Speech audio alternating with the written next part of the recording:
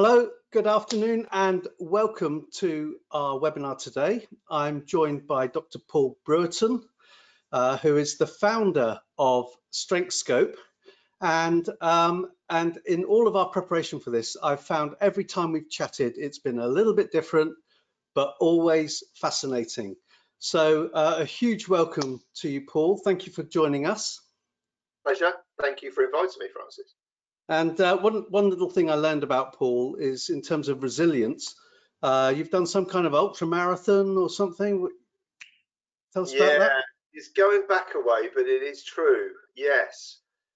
Once upon 4 years ago, I decided, I don't know whether mistakenly or not, but anyway, it happened that I liked two cities in particular in the world, London and Brighton. And I understood that you could bike between the two, but also run between the two. So I signed up with a colleague from StrengthScope to do just that. And yeah, resilience was required, let me tell you. But relating to what I think we'll be talking about today, definitely drew on some strengths to get there. Probably my signature strength is collaboration. Right. And that was actually the first thing. When I made this decision, I'm going to do this thing, the first thing I thought was, how can I get someone else on board with me? How can I collaborate with someone so we've got a goal together that we can work towards? And I did just that, you know, and actually as we were going through the process and it was getting longer and longer and more difficult, broadening that sense of collaboration to involve the whole StrengthScope team, who were all on a WhatsApp feed. Really, I mean, I wouldn't say it helped. I think without that, probably we wouldn't have made it. It was amazing to have that level of social support all the way through. Brilliant. Excellent. Excellent. Well, hopefully today won't be such a challenge for you, but in a way, I really wish I'd had this conversation 30 years ago because I've come from a background and a culture where you're always focused on your weaknesses and how to improve your weaknesses. And of course, I developed my own strategy of dealing with difficult situations, which largely involved sucking it up and carrying on, just keep pushing, and maybe have a stress ball or two handy. But when we went through this and the work that we've done with our clients and hearing about the work you've done with your clients, what a super way of actually helping people understand how to build resilience. And so I'm very excited today. We've built the talk around 4 key questions, which you can see there, but you really need to stay on until the very end because there's an opportunity for you to put your questions in the chat box that you can see on your screen. We'll be collecting those, and at the end, if there's time, which there should be, we'll be asking Paul those questions. And any that we don't answer, we will put into a Q&A pack that we'll send out afterwards. And talking about afterwards, there's 2 things at the end. One is a very special offer that we're going to make to everybody who joins this webinar today and stays to the end. And the second is a gift. So stay tuned. I hope you've got your pen and pencil ready, and let's start. So let's start right at the very beginning, Paul, in terms of, well, how do you identify your strengths, and having identified them, how do you develop them? Yeah, it's a really it's the fundamental question, really, isn't it? And I think if you ask someone what your strengths are, and they've not been through any kind of, you know, formal assessment, they'll probably be talking about skills areas. You know, they'll probably be talking about things that they're comfortable talking about because they're recognised in those areas of skill. We at StrengthScope, we define strengths differently. We talk about strengths being those qualities that energize you and that you're either great at or have the potential to become great at. So there is a skill component in there, but fundamentally for us, strengths are about energizers. What are the things that we love, that we're passionate about? So I've got 2 answers to the question. The first is my kind of recommended approach, which involves you taking some kind of assessment, ideally one that is valid, reliable, has some kind of certification to attest to that, which is accessible. And if you're using it at work, and most of them are kind of work-based, you know, something which is going to be business relevant and use language that people will be comfortable with. So that would be my preferred approach. In lieu of that, if you don't have access to such an assessment, which can help build a very kind of common language, if you like, a framework that everyone can have a conversation around their strengths with, then simply asking the question of yourself, when were you last at your best? You know, what were you doing? What were people doing and saying around you? What outcomes did you achieve? What happened for you? That can be a good starter, you know, and particularly if you get a group of people together asking that question of each other in twos or threes, you get real energy going where people start talking about perhaps their passions. Probably strengths will be in there as well, even if they're not talking about them in that way. How easy is it to get that conversation going? You know, setting the circle with saying, tell me what my strengths are. Are people open like that? Or yeah, absolutely, perfectly. I mean, that's just such a, you just got it right there. So we don't ask that question. We ask people, when were you last at your best? What were you doing? You know, when were you really enjoying your work? When were you in flow last? You know, those are the kinds of questions that enable people almost to bypass any discomfort they might sense from talking about or owning strengths. Because if you're owning strengths, then maybe you might fail at some point, you know, and that in itself represents a challenge which we can talk a little bit more about. So we asked the question which is more to do with energy, more to do with passion, enthusiasm, drive, motivation, and that gets people talking.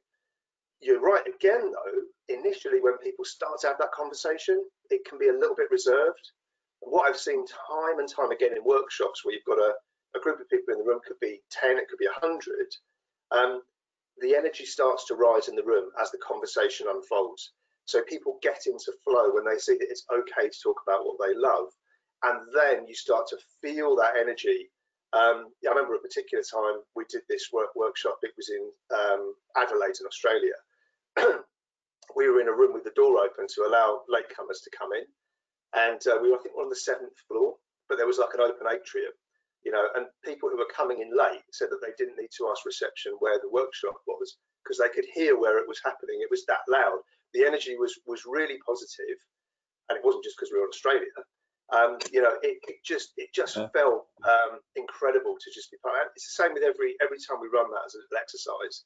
You have the same sense that people start off a little bit slowly, and then they warm up, and then they're in flow. And that really is when they're probably starting to key into strength areas that they're talking about. But I guess, do people then need help to pin that to some kind of framework? Or does it just... I mean, absolutely. And so in those workshops, we'll typically introduce StrengthScope at some point, even if people haven't completed it. We'll talk about the 24 strengths that are included in the model, which we'll maybe see a little bit later on. And then in doing that, they can start to label just by looking at the descriptions of the strengths. Actually, that's probably what was happening for me there. It was relationship building. I love meeting new people, or yeah, I was in planning mode there. That might be an efficiency strength, or I was getting over the line with something that was actually quite challenging. So maybe that's resilience and results focus. You know, these are some of the strengths that we include in StrengthScope. So you can bring it back to a conversation around the framework. Ideally, you'd want to take an approach which is validated. So you've got something against which you can compare. You know, you can compare against other people, and you can make sure that actually what you're looking at is an accurate representation of you. Validated? Well, there's a question. There's a word. So, yeah, that's true. And potentially a question with it. Yes, no, it's true. Yeah. But you said it twice. I just wanted to know what you mean by that. Yeah. So valid and reliable are the two touchstones, if you like, as psychometricians. So the people who build psychometric tools. And in order for something to be valid, it needs to essentially measure what it purports to measure. So if you've got 24 strengths in StrengthScope, you would want those to independently assess what they say they assess in a way which is reliable as well. So time after time, you're going to get the same set of results happening. So over time and internally, you need to have reliability and validity. It can be measured in different ways. The British Psychological Society lay out a very stringent set of benchmarks that you need to achieve if you're to gain the test registration certificate from that organization, which is seen pretty much as a global gold standard. It's what other European psychological associations follow as well. Well and done. I'm very happy to say there is only one strengths assessment in the world that has that that certificate, that certification, that test registration, and it's StrengthScope. Brilliant. Well done. Well done. So I want to stop talking about strengths just for a second. We're going to come back to developing them, but you know, I've been brought up not focusing on my strengths, focusing on my weaknesses. And you know, I thank my PE teacher, Mr. Warner, for telling me in my school report that Francis will never make the Olympics. So I just tried harder, but I never made the Olympics. So can you just talk a little bit about what are the benefits of working on your strengths compared to working on your weaknesses?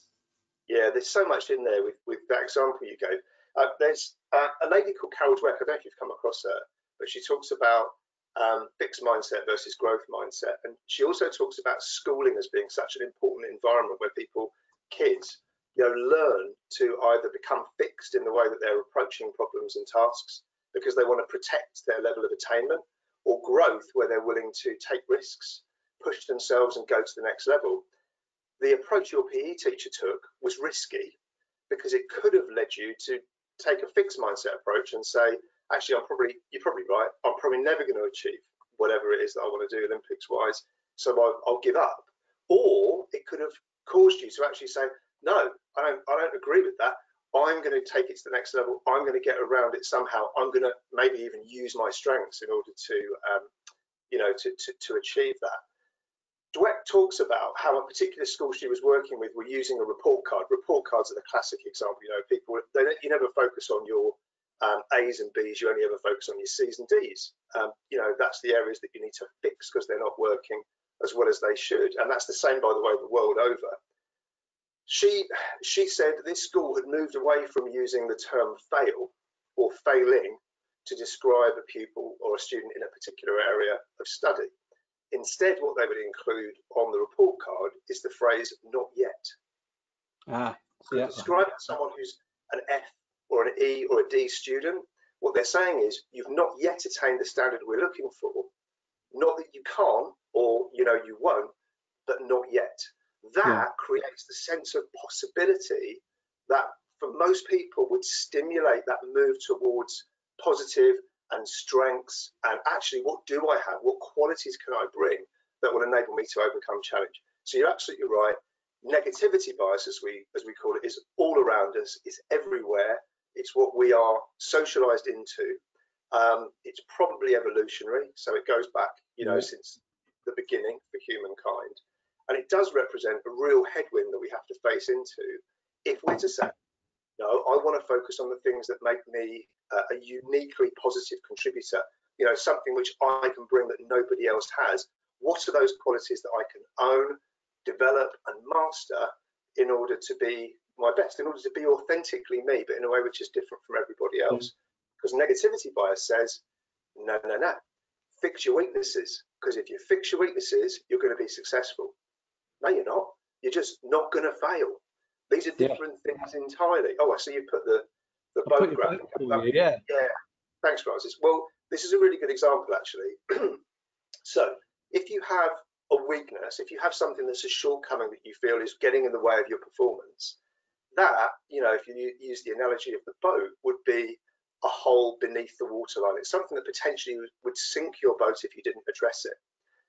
And that is, absolutely worth spending time on developmentally. And most people have, actually, by the time they get into their early careers, they're already familiar enough with these weaker areas because they've been told a few times, and they've probably dealt with them, the big hulking holes in the boat. Trouble is, for most people and most organizations, there remains a focus on the holes above the waterline developmentally that goes far beyond where it's useful. So, the hole above the waterline might be a shortcoming or weaker area that I have, but it's not really affecting my performance.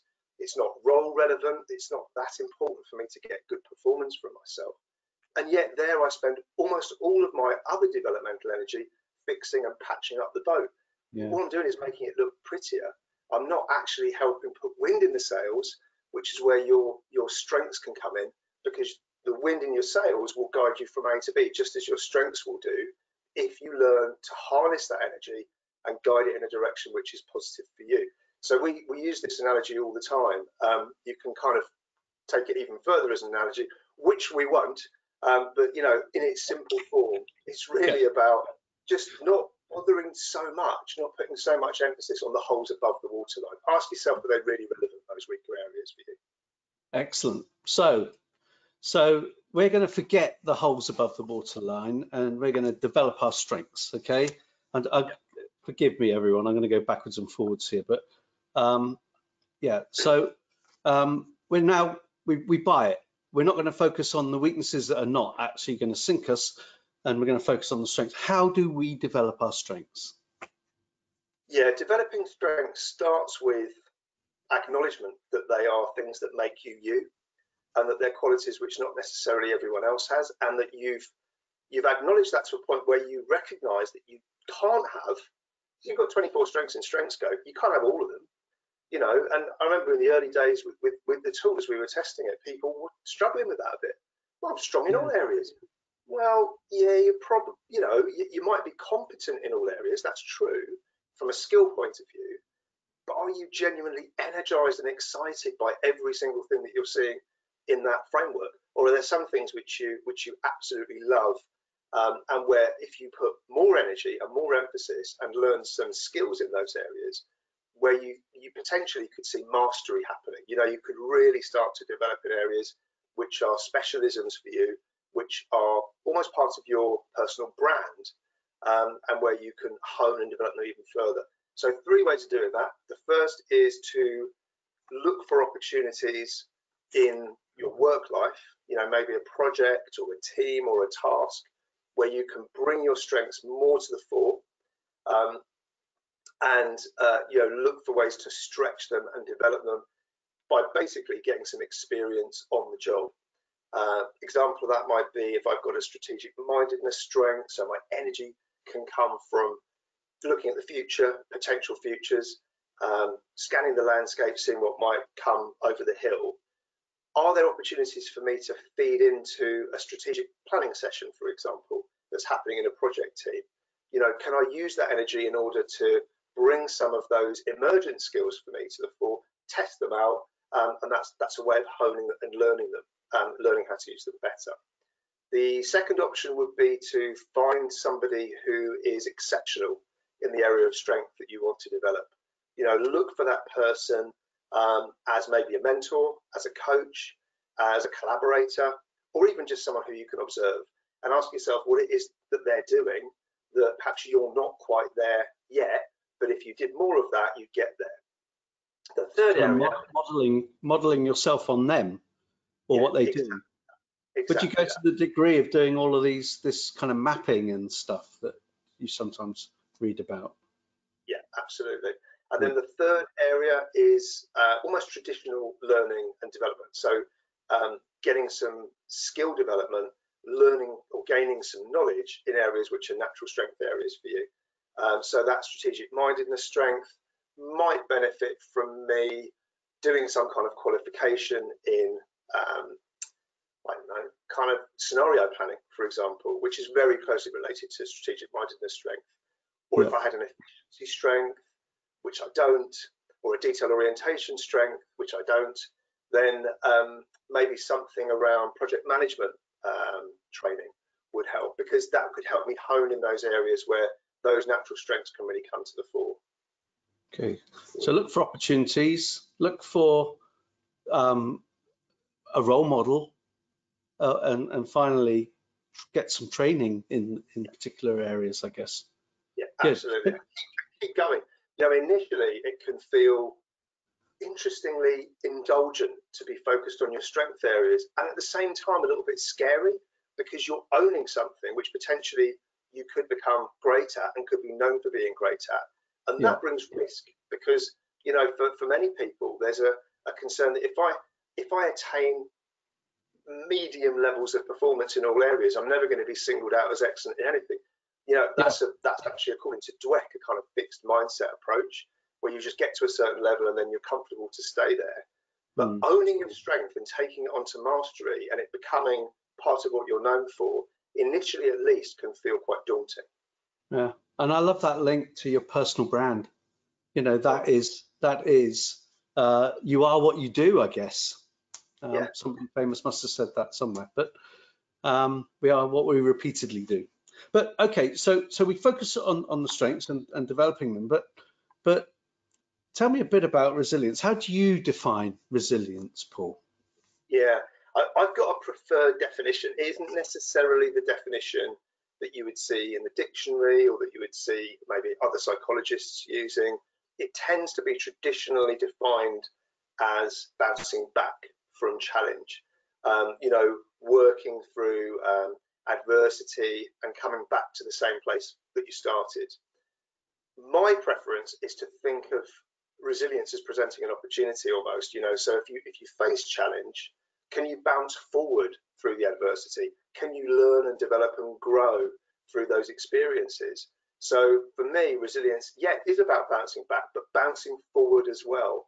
Asking yourself, what can you learn from what you've just experienced, rather than just saying, phew, I'm back to where I started. Okay, so I love the idea of bouncing forward, but don't you need some kind of purpose behind that? Is that a starting point or not really?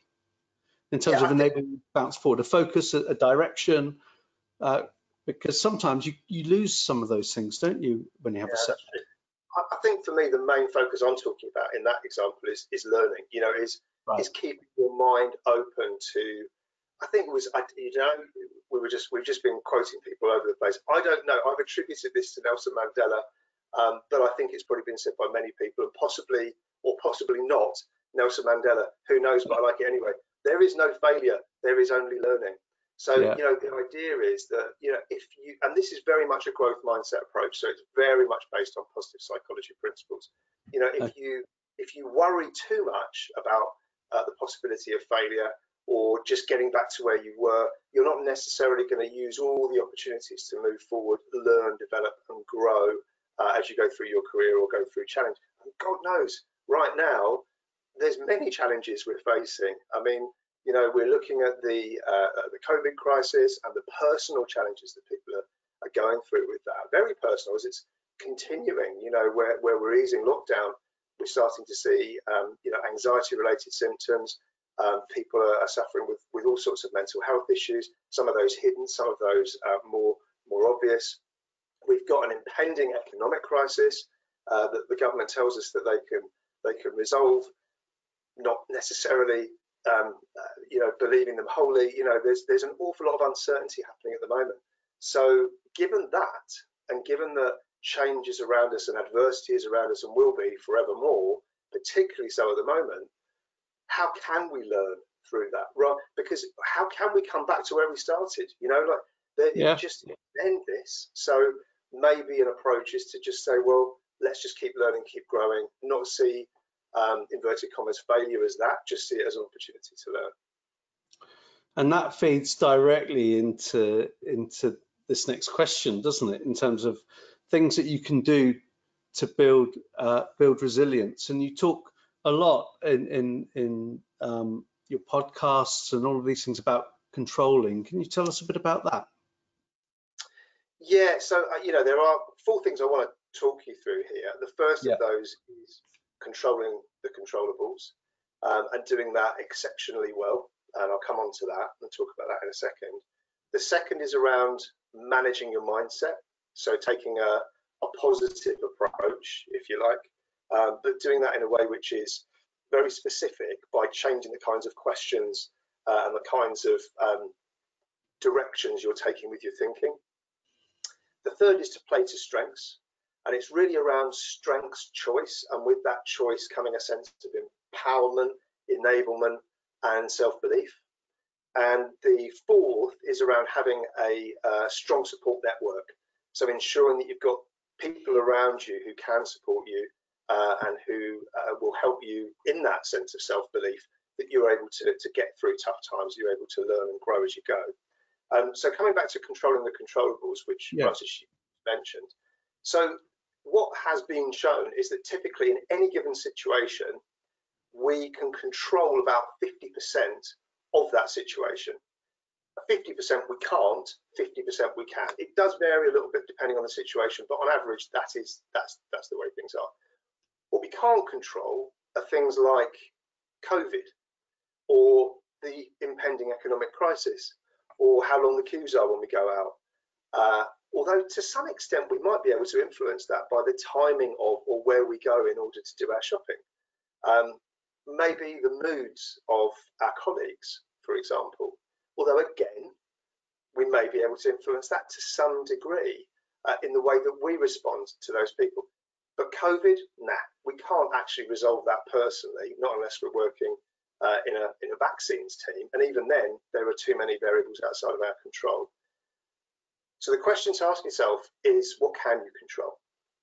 And if you can't control certain things, what can you do to influence them? As I've just mentioned with those examples, how can you influence a situation, maybe in a slightly more roundabout way, to get a good outcome? And if you can't control or influence something, then probably the most sensible alternative is to accept it. It might mean to flex in order to deal with the situation. It might just mean saying, do you know what, there's nothing I can do, and I just accept that that's the way things are.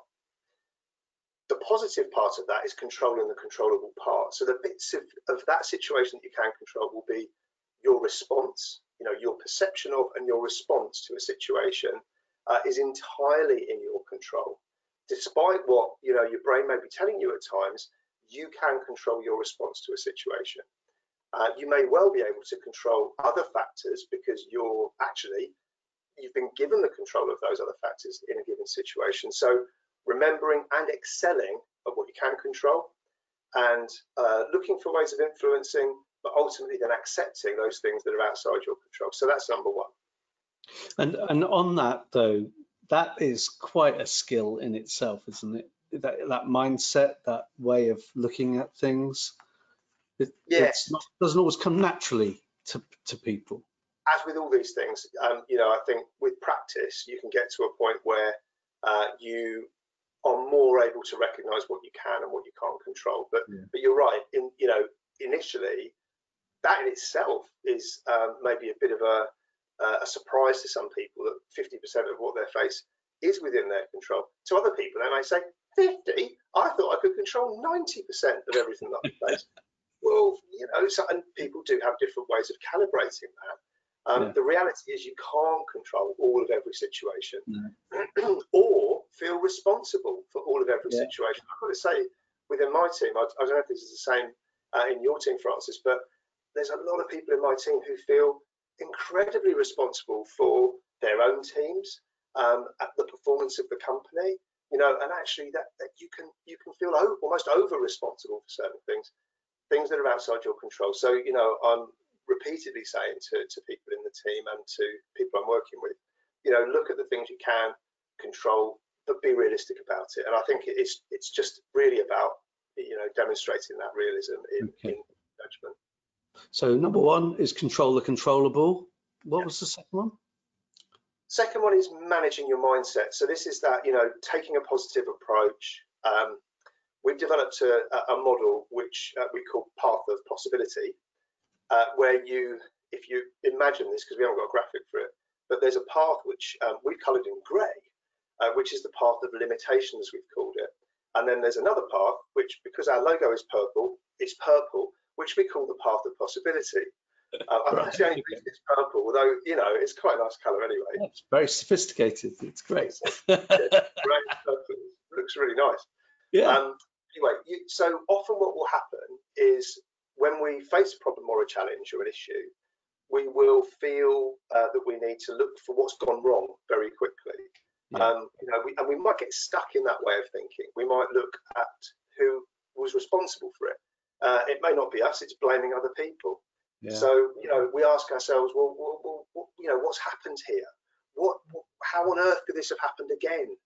All of these things are kind of almost forcing us into that negative mindset, where we're looking at the limitations and the shortcomings, we're looking to apportion blame, and we can end up feeling a little bit helpless and disempowered in those situations. However, it is what it is. That is how we're feeling. That's our response sometimes. My encouragement is to say at some point, when you're ready, if you can change that way of thinking to ask a different question, perhaps, how have I overcome a similar situation in the past, and how have I done that successfully? Who can I call on for help, in resolving this right now? What strengths might I be able to bring into play in order to overcome this particular challenge? That's a different line of inquiry. It's a different set of questions, and you end up in a very different place, one where you can start to see possibilities, opportunities. You start to feel more powerful rather than powerless in the situation. You've moved to the path of possibility, and that can happen for individuals. It can also happen in teams where there's, perhaps there's a lot of, well, we're going to criticize marketing because they haven't done X, Y, or Z, or we're going to criticize the sales guys because of X, Y, and Z. And that's a very human response to a situation, but it's still part of the limitation because we're not really resolving or working with the issue. We're sort of railing against it still. Yeah, I've got a little personal favorite around changing my mindset when I feel completely stuck, or something's gone wrong, or I can't do something, and I just reframe it using the phrase "just supposing." So, okay, well, just supposing I could sort this out, what would be the first 2 or 3 things I'd need to do right now? And I find that does something physically to me as well as mentally, if you like. It does something. Yeah, definitely. And I think what you're probably doing there, we're almost certainly doing there, is you're opening up your neural pathways to accept new possibilities. You are changing your state, you are changing your neurology and your physiology, and all of those things then create a virtuous cycle rather than that stuck negative cycle of thinking that you see in that path of limitation. So managing your mindset, maybe rather than mastering your mindset, I think is realistic. But recognizing that you are where you are, and that for some time that will be okay. You don't have to move away from a negative response to something immediately or avoid it. Feel it, but recognize that that's where you are. Again, with practice, that can come. Great. Okay. And then you talked about playing to your strengths. What can you do to make it better? Yeah, so playing to strengths could be you drawing on or choosing to draw on certain strengths in a moment of crisis, or a moment where you need that resilience, that sense of control, or that sense of purpose. Reminding yourself that you have certain strengths. It doesn't come naturally initially. These are things that we've taken for granted for such a long time, that to remember that these are tools that we can draw on, that we can take with us, and that we can draw out and use when we need to, that takes some practice, it takes some learning. And it's not just yours, it's others as well. So playing to your strengths and utilizing other people's strengths where we just don't have, the strengths ourselves, can really help us build that resilience. Because you can feel isolated when you're under stress and pressure, and kind of go within and decide that you're the one that needs to resolve everything. I was talking about over responsibility, where people feel personally they're the only one. I must work late to sort this thing out. It's the only way, rather than thinking, well, who else could I draw from? Who could I delegate to? Who else could I bring in here who has natural strengths that could really help in this situation? So playing to strengths gives a sense of possibility and a sense of empowerment and enablement that without them you wouldn't necessarily feel. Yeah, great. I'm conscious of time, actually. This is always fascinating, but we're running a little behind. The last point, though, very, very quickly, is about this support network you mentioned. Yeah, okay, so I'll be quick on this. Support network, and having a support network is very important for all sorts of mental health reasons, actually. Lots of studies have shown you'll reduce your levels of anxiety, reduce any depressive symptoms, increase or improve your mood levels if you have a positive, energizing network of people around you. So a group of people who can really help. So avoid the mood hoovers, go towards the energizers, particularly when you're under pressure, because that will really help you. Cool, excellent. And of course, all that helps with stress, identifying it, overcoming it. So what do you mean by stress? Yeah, stress, it can be positive, it can be negative. Fundamentally, it's a very subjective experience. Even looking at that image, you know, of a drummer in flow, it seems, or potentially in pain, depending on how you look at it. You know, it's a very subjective image. They all are. Some people might look at that and go, "Oh my," you know, like I can't imagine being in a situation where I'm performing in front of thousands of people. And other people might look at that and say that wouldn't stress me at all. That would bring me to life. So stress is very much a subjective phenomenon. However, even though it's calibrated in a way which is unique to you, in terms of what might stress you or what might make you feel, you know, positive, ultimately everyone can experience stress, which goes from the positive to the negative. And so that we call it eustress, that positive stress, as you can see in the graphic, the ideal zone, if you like, when you're moving from comfort into stretch, and you're getting more from the situation, you're primed for performance, you are, believe it or not, autonomically aroused, apologies, but correct technical term, can lead you into tipping over into something which is experienced more as strain, potentially it's anxiety inducing, and ultimately the physiological response that you'll have to that is likely to be fight, flight, or freeze. So, you know, am I going to stand my ground? Am I going to run away? Or am I going to just be a bit of a rabbit in the headlights and get stuck here? All of those, again, from an evolutionary point of view, you know, they're all about how we are programmed to deal with threats in our environment, and we are, you know, super triggered by stress situations to respond in those ways.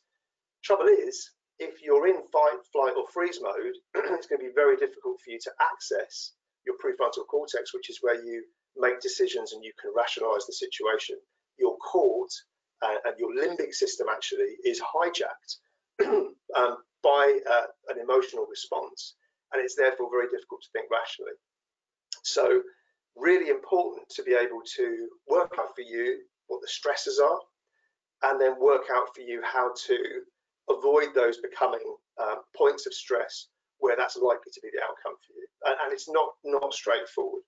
No, well, and also, I mean, looking at the zone of delusion, that's where your performance is still quite high, and you just said at the beginning, you just keep pushing, but it stops working. At some point, right, it stops working, and right, and then, but you just keep trying, and it's recognizing that, and then I guess coming back to, okay, well, what does work for me? But isn't there something about overdoing your strengths in this kind of scenario? I mean, you've described it perfectly, actually, Francis. You know, that description where, you know, something's going well, you're feeling really good, maybe I have an enthusiasm, strength, and, you know, people can feel that, and I can feel that, and I'm getting, you know, really excited by convincing other people of this great new idea or approach that we want to take. And then at some point, and you're right, it's so hard to tell when, but it's all about how a strength is affecting other people rather than necessarily looking for the effect it's having on you, because, you know, you're in potentially the zone of delusion where you're going, this feels amazing, everyone's loving this, and they're all going, whoa, this guy's just too much. So, you know, it's spotting when that's happening. It's becoming agile, situationally aware, emotionally more aware and more intelligent. Fundamentally, it is about strengths intelligence here to get you to a place where you can recognize your strengths going into overdrive, where they're having unintended consequences because of the way they're impacting other people, and then having choices as to how you can deal with that happening in the moment.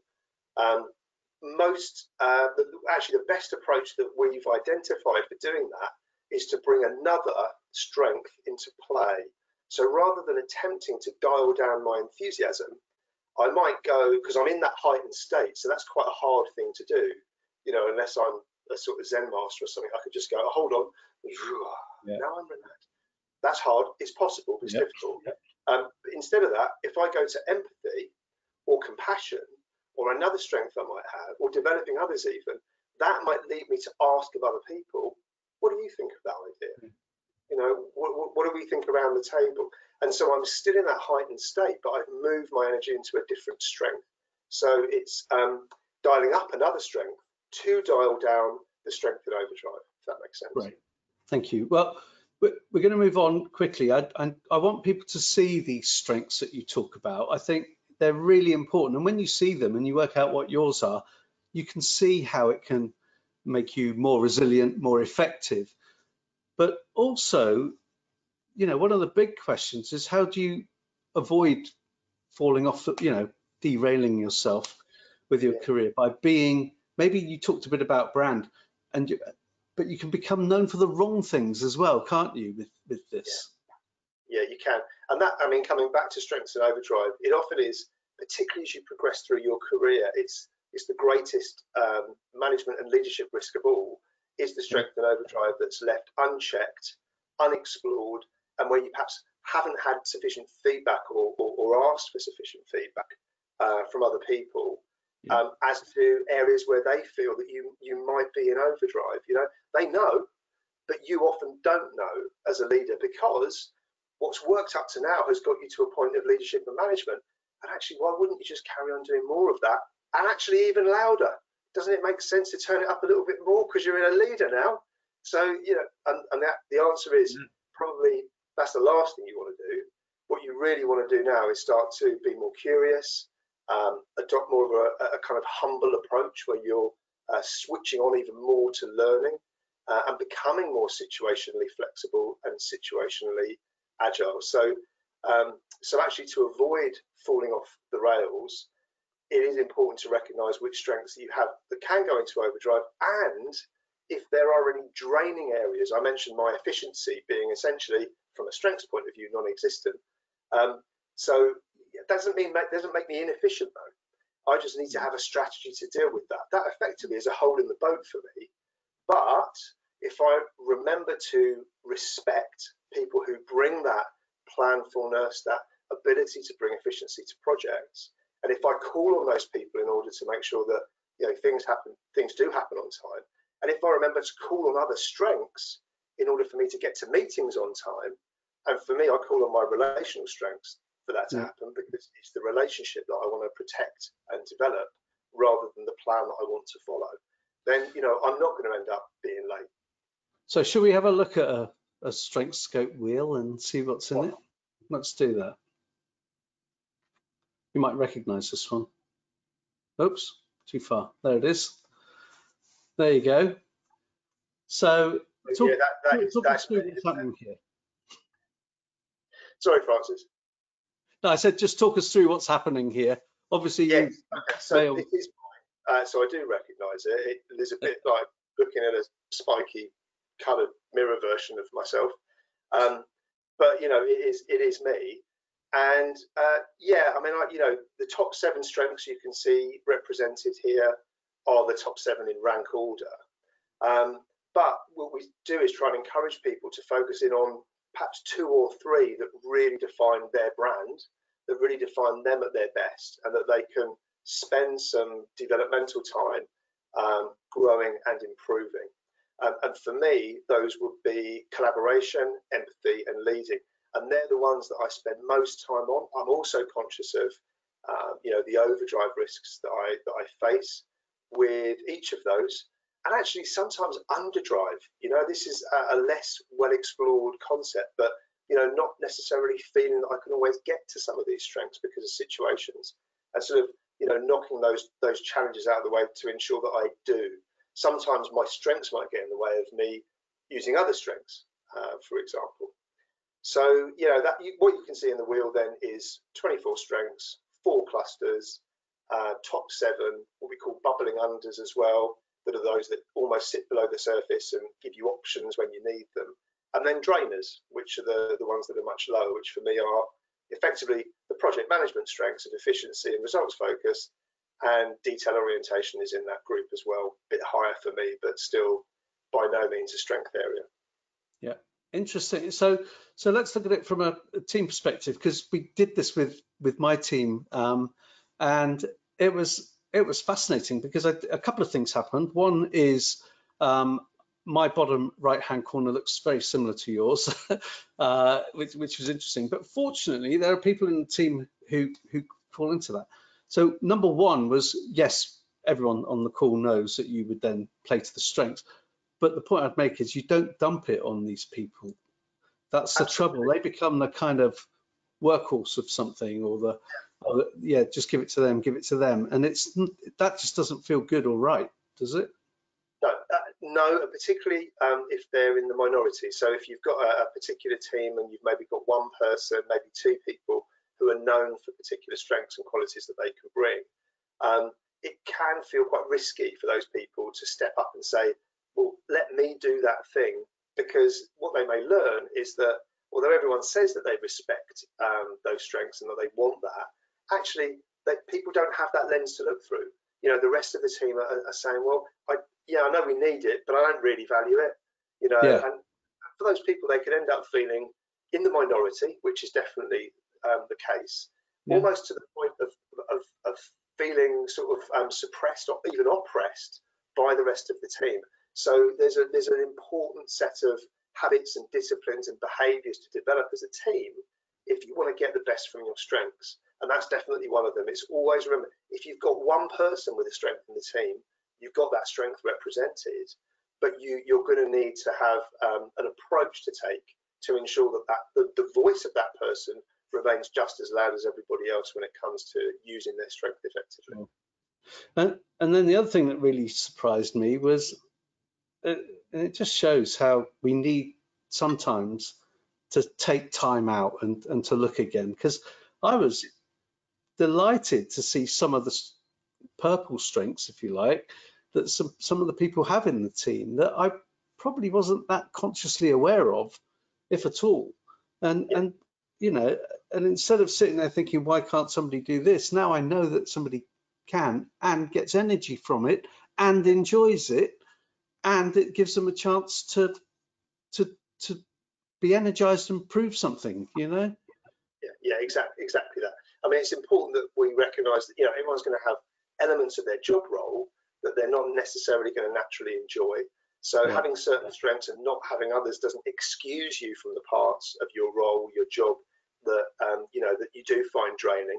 But it gives you choices, it gives you options in two ways. One, you can choose to use certain strengths in order to get those less energizing parts of your role done.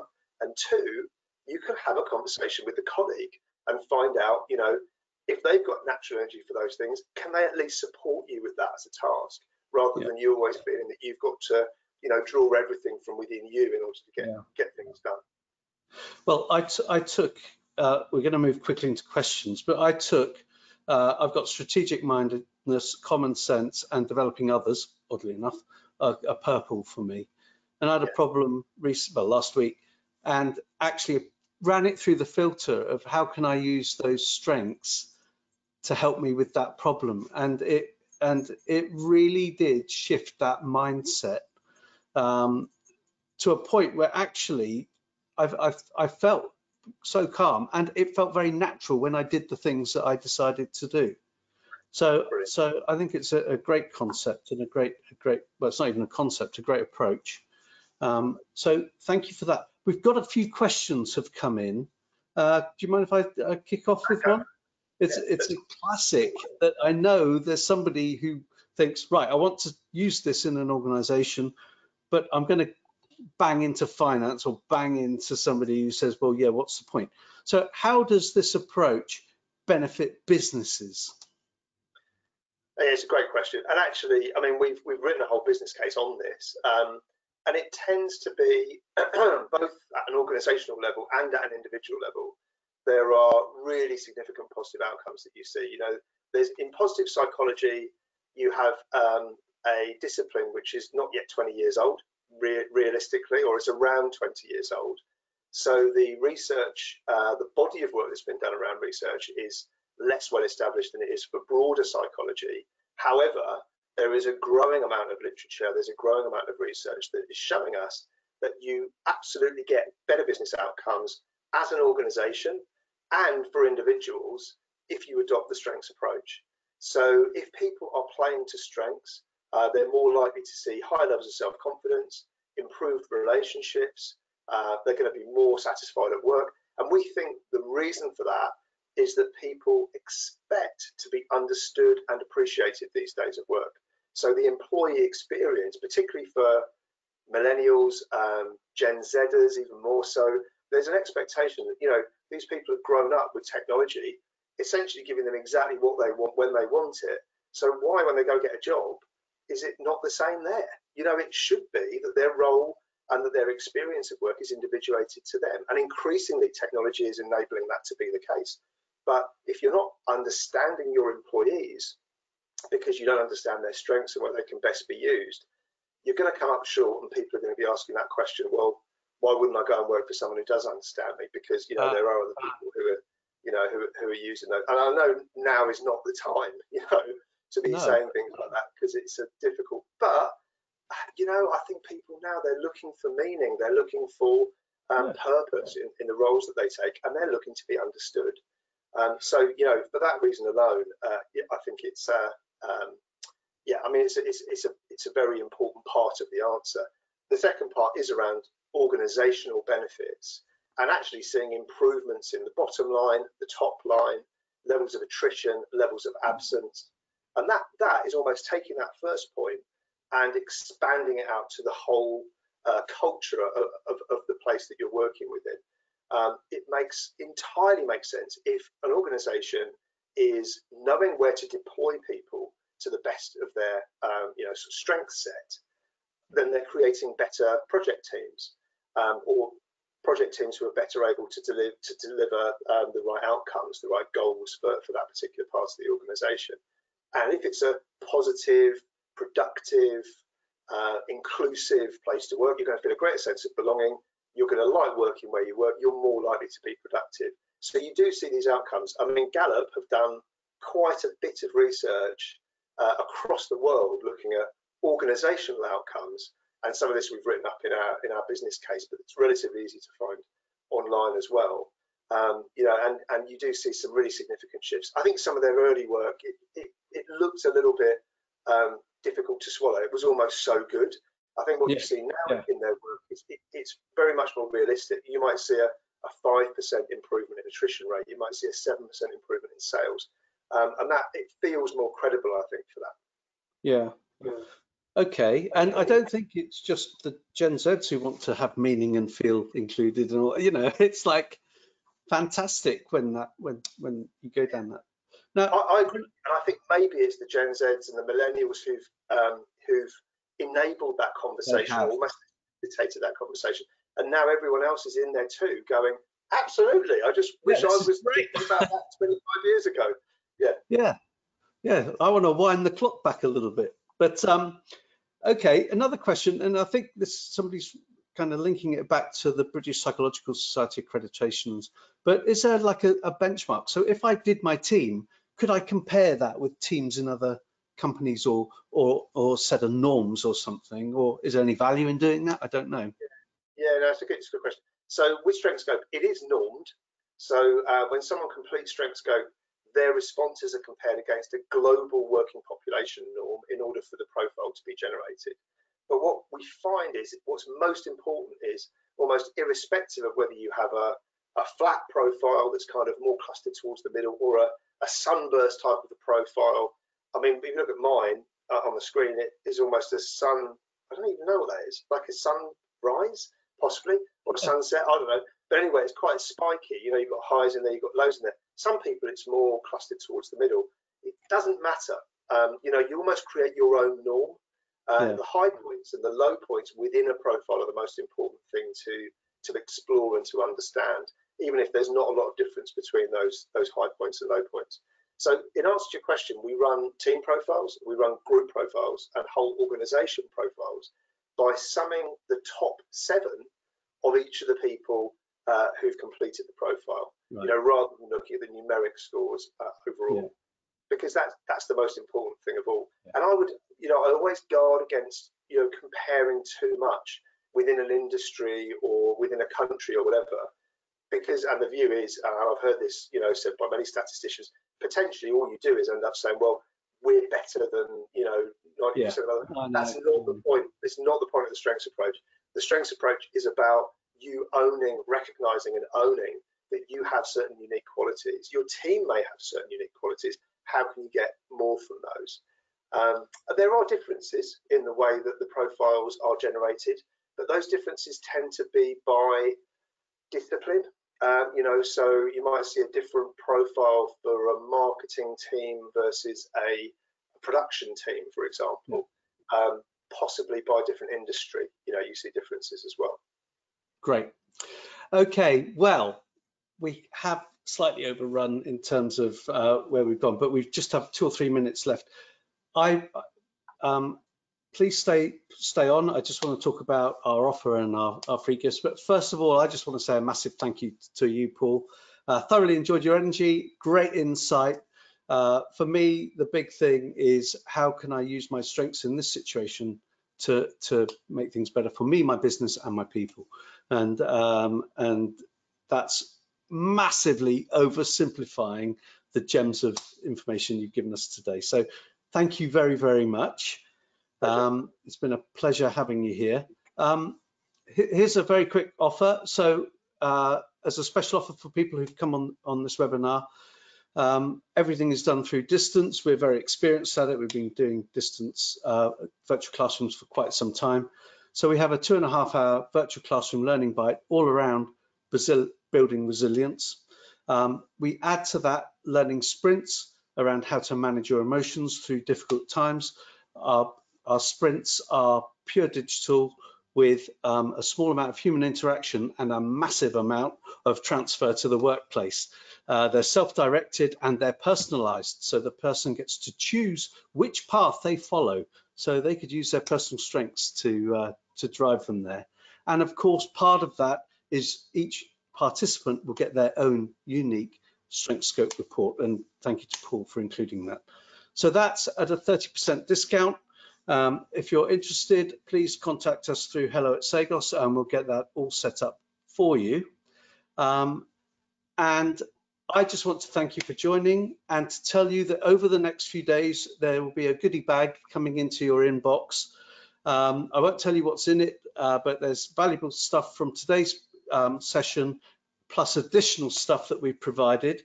The one thing I didn't say at the beginning that I really should have done is that Paul is a star blogger. He's known as the Strengths Guy. And I really, really recommend that you follow his podcasts and blogs on there. So you can get them by going to the Strengths Scope site. We will also send you a link because there's a very relevant one coming out early next week that aligns directly to the subject that we've been listening to today. So thank you all very much. It's been an absolute pleasure being with you today. Enjoy the rest of your day, and I look forward to seeing you on our next webinar. Thank you.